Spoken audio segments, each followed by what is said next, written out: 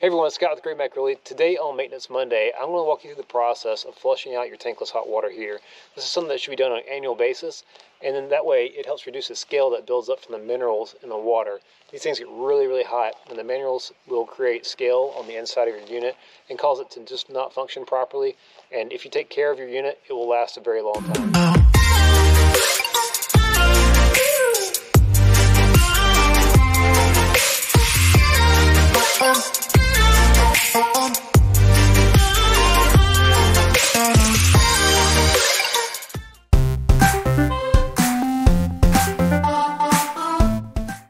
So the process for this is you get a pump and then you get two hoses. And so the very first thing you want to do is turn the unit off and then turn off the gas valve here.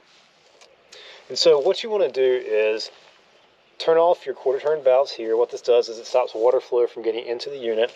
And then at that point we will shut off these valves or open up these valves. And what these valves do here, the service valves, they allow you to put water into the unit from the service port here. And so you will open this up, you can take this off, you will connect your hose here, and I'll show you guys how to do that in just a minute. And then open up this port.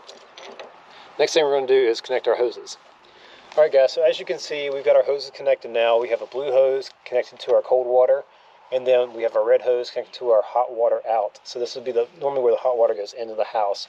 So what's going to happen is we're going to put vinegar in our bucket below, turn on the pump, and then vinegar will pump through the blue hose up into our unit, and then we'll come out into our red hose down into our bucket. So let's take a look and see what that looks like. So you guys can see that we have a submersible pump here, and this is where the pump is going to pump the vinegar up into the unit, and then what's gone through the unit will come back down into this red hose. So what we're going to do is take our vinegar, fill up our bucket, and then we're going to plug her in. All right, everyone, so we have now filled up our bucket full of vinegar to the top of the pump here. What we're going to do is set up a time lapse and see how the watercolor changes, and then just let it run for a while, and we'll let it run until the water stops changing colors. So let's plug in our pump.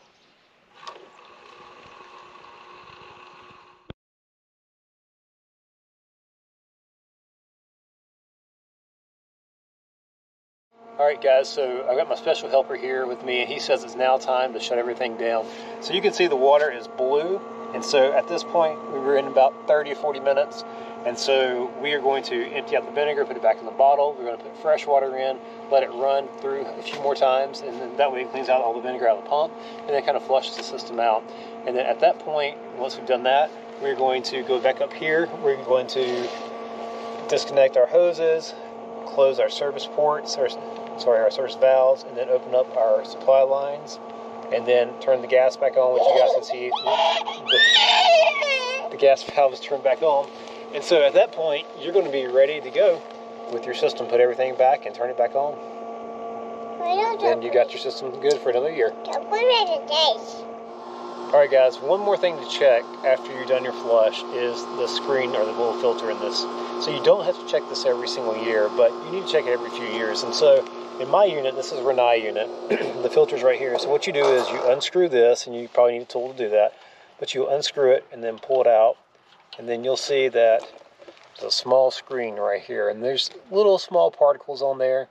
So what I'll do is I'll take it, put it down in the water that I've already used to flush my pump with, and sometimes you got to bang it around a little bit, but then get all the things off the screen. You could also use a small brush to do it, and it will clean out all these little particles, and then you take it once it's nice and clean and just put it back in and tighten it back down.